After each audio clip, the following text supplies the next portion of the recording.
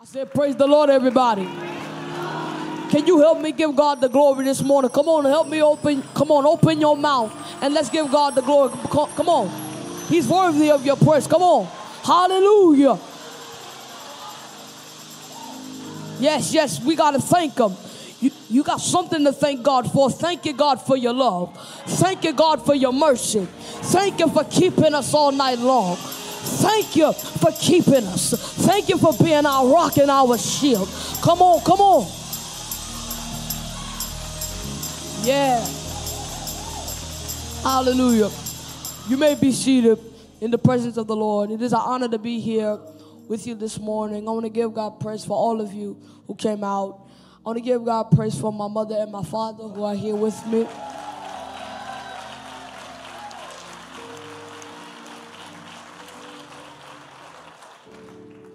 For Pastor Fred Wyatt and First Lady and their son.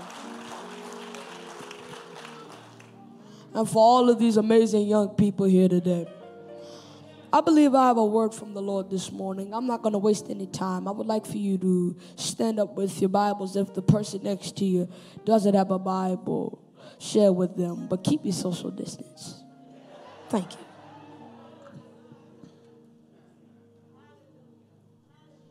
And repeat after me. I pledge allegiance to the Bible, God's holy word. I will make it a lamp unto my feet and a light unto my path. I will hide God's word in my heart that I might not sin against God. The scripture will be coming from the Old Testament, Psalms 102, verses 16 through 18. When you have it, say amen.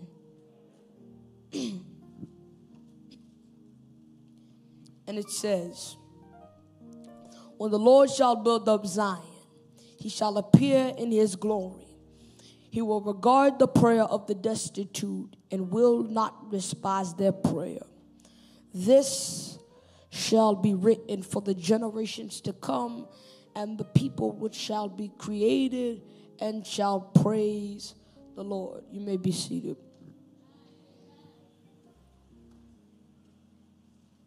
My subject this morning, as the Lord guides, is we got next.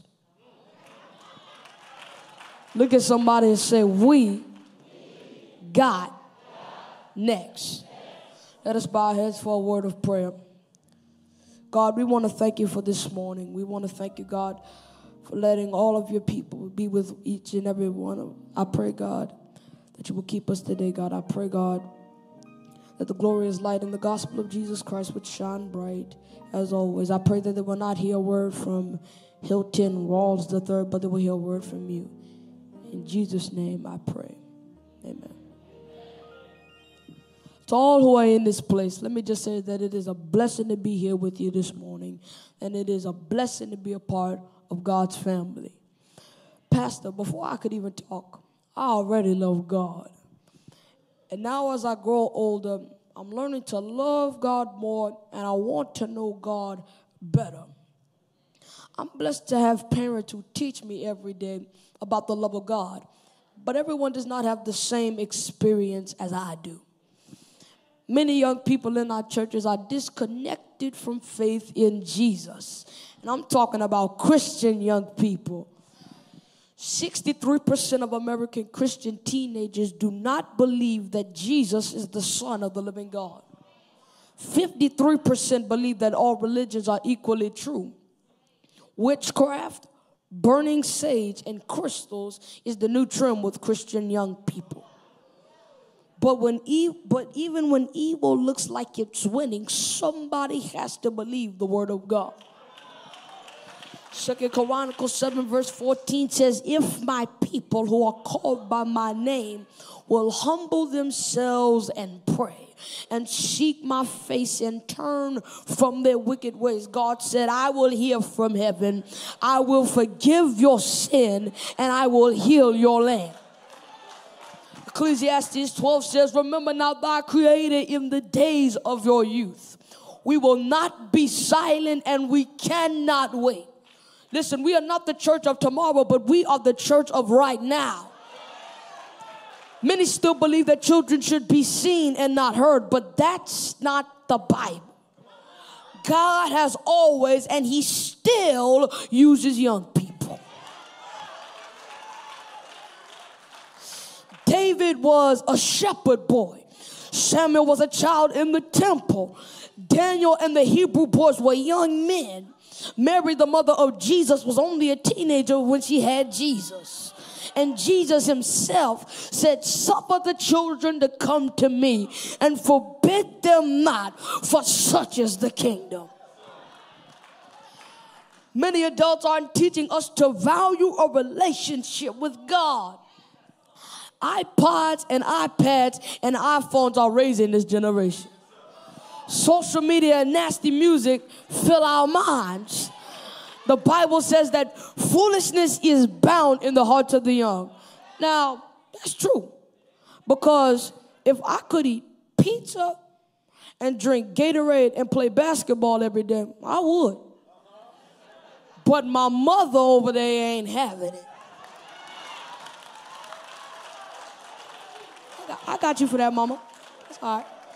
Proverbs 22 says, train up a child in the way that they should go, not want to go. So when they get older, they will not depart from it. My father says to me, as for me and my house, boy, you're going to do what I say.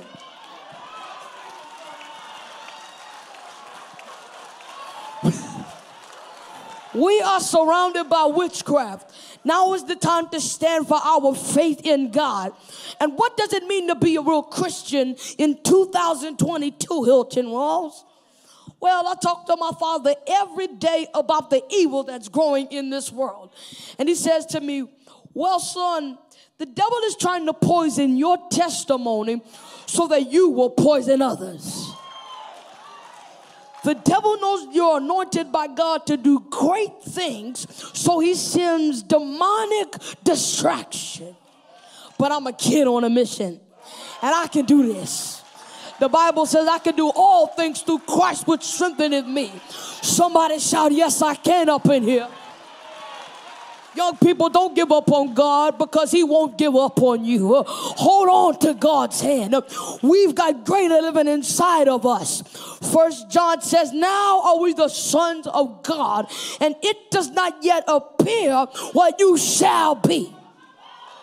I came to speak to somebody's possibility this morning. The devil has been lying to you. You are not who he says you are. You're not a criminal. You're not a thug. You're not a dropout, a pimp. You're not a thought. You're not a jump off. You're not the B word. And you're not a loser. The devil is a liar. You are royal, you are chosen, and you are God's people, and you are anointed to finish. And he that beginneth a good work in you shall perform it until the day of Jesus Christ. Tell somebody that God finishes what he started. The Bible says in Romans 8 verse 19, all creation waits with expectation for the manifestation of the sons of God. That means that the world is waiting for you. Yeah. It's time to pick a side. Love God with all of your heart. Love the Lord thy God with all of your mind. Love the Lord thy God with all of your soul. And love him with all of your strength. This is the season for new recruits. The church is in trouble and they need us. Let me tell you something. God is moving people out of the way so that you can step up. We need to see miracles in God's church again. But folks sitting up in the church are sitting up here bound up with demons. But God is raising up a nation. The devil is trying to destroy our generation. He wants to kill our anointing. Now listen, nobody, and I mean nobody, puts money in a soda machine that says out of order. So God is saying, let me get this generation fixed so that I can give them my glory. Tell somebody that glory is on the way. Your eyes have not seen, and your ears have not heard, neither has it entered into the hearts of men the things that God prepared, oh Lord, that God prepared for them who love him. Young people, God is looking for us. The world around us is evil, but God wants to use us. Prophesy to your neighbor and say, you will not die in the street. You will not be a victim. You will not overdose. You will not be a statistic.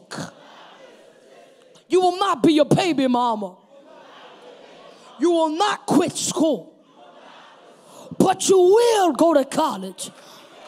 You will graduate. You will pass the test. You will be successful. And you will be next. Everything the devil said about me is a lie. And I can do all things through Christ which strengtheneth me. And no weapon formed against me shall be able to prosper. The joy of the Lord is my strength. Oh, no. Let me change that. The joy of the Lord is our strength. I'm so glad that I'm a son of God. And I've got his name. And I've got next. Devil, I will not be intimidated. 2 Timothy 1 verse 7 says, for God has not given us a spirit of fear, but of power and love and a sound mind. Tell your neighbor, I've got my right mind. I've got the love of God, and I ain't scared of nobody. Young people, the power of life and death is in our mouth. We just got to say what God says. Can I speak life to you for a minute? 1 Peter 2 verse 9 says, but ye are as a chosen generation, a holy nation, a peculiar people. For ye who have shown the praises of him who have called you out of darkness into his marvelous light, which of time past were not a people, but now the people of God, which had not had obtained mercy, for they now have obtained mercy. Psalms 27 verse 1 says, the Lord is my light and my salvation. Whom shall I fear? The Lord is the strength of my life. Of whom shall I be afraid? Hebrews 11 verse 1 says, now faith is the substance of things hoped for and the evidence of things not seen. Ephesians 3 verse 20 says, now unto him that is able to do exceeding abundant above all you could ask or think, according to the power, I said the power that worketh in you. I've got one more for you, then I'm out of here. Romans 1 verse 16 says, for we are not ashamed of the gospel of Jesus Christ, for it is the what? For it is the power of God unto salvation. Young people, they underestimate our potential, but this is our season to shine. This is our season to grow. This is our season to live holy. And this is our season to be next. Tell your neighbor, get ready, because we got next. Joel says in the last days, God will pour out his spirit on all flesh. He says your old men shall dream dreams, and your young men shall see visions, and your handmaidens, they shall prophesy. Look at somebody and declare it's time to prophesy. You've got the keys to somebody's prison in your mouth. Psalms 24 says, lift up your head, O ye gates, and be lifted up, ye everlasting doors, and the King of glory shall come in. Who is this King of glory? I said, who is this King of glory? I can't hear nobody in here. The Lord God, strong and mighty. The Lord God, almighty in battle. Turn to your neighbor and tell them that's why you've got to open your mouth, because open mouths equal open doors. Now come on and start declaring the power of God. Deliverance is in your mouth. Healing is in your mouth. Peace is in your mouth. Therapy is in your mouth. Prosperity is in your mouth. It's in your mouth. Praise Him till He saves your family. Praise Him till He delivers your enemies. Praise Him till He opens the door. Praise Him till He makes a way. Praise Him till He makes your enemies your footstool. Praise Him till He moves the stone away. Praise Him till He exposes the devil. You've got power. I said you've got power. You've got power to win.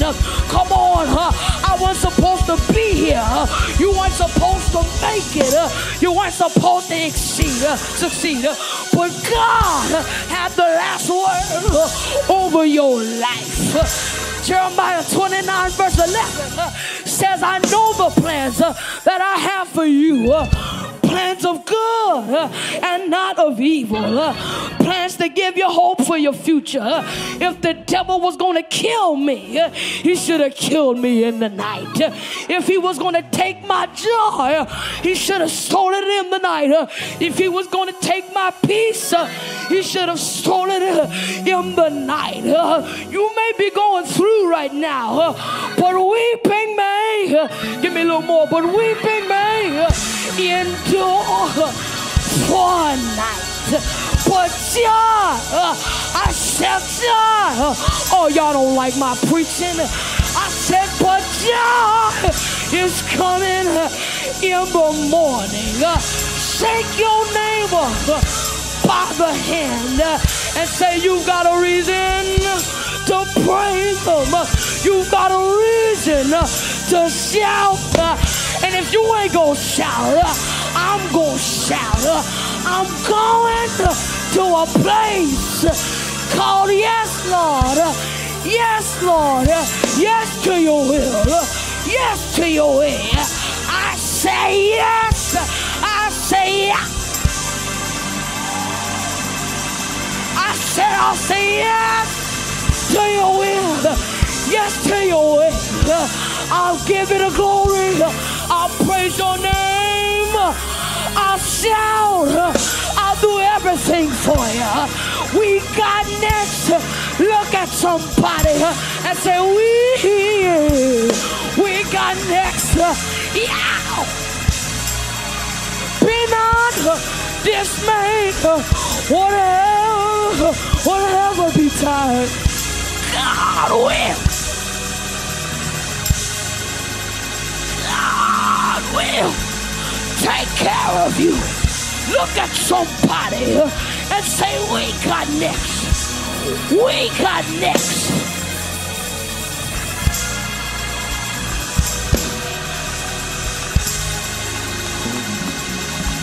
We got next. God bless you.